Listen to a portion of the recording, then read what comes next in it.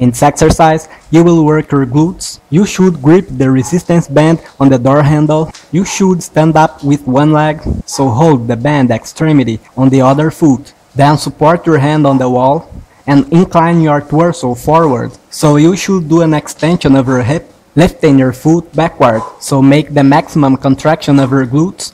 Then control the return. Keep your abs contracted during the movement and keep your hip fixed. Do it with the other leg. In this exercise, you will work your hamstrings, stand up over the band, then hold the extremities.